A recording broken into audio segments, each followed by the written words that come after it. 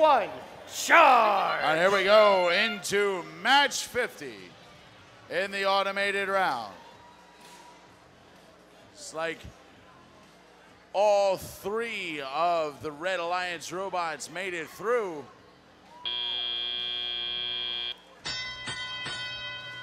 Blue Alliance having some trouble with that rock wall. It's a little steeper than they thought it was.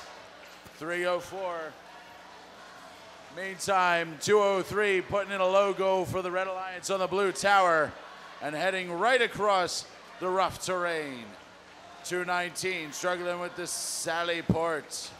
Trying to get that going. 484 RoboForce can follow in right behind him, and they'll be able to knock that out in a quicker fashion. Meanwhile, on the stone wall, 304 is stuck and perfectly balanced on the top. 1391 for the Red Alliance taking care of the Cheval du Free. 203 with its big hook arm making easy work for the Sally Port. Trying to get it open to a point where it can get through. 391 has gotten a boulder and is getting into scoring position for the Red Alliance, putting in a low goal. It bounces out, but they're able to corral it, get the rebound, and try again. Over on the Blue Alliance, 304 has been freed from the confines of the rock wall. It is now trying to take care of the ramparts.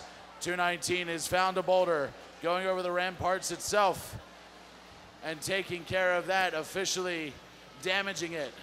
RoboForce getting over the Cheval du Free and damaging that as well. All they have left is to worry about the tower. Meanwhile, over on the Red Alliance side, the Red Alliance has handily defeated the tower.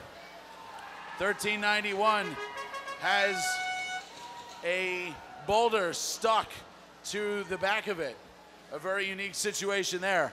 203 lining up to put a low goal in for the Red Alliance. Less than 20 seconds left in play. 103 hurrying to the batter.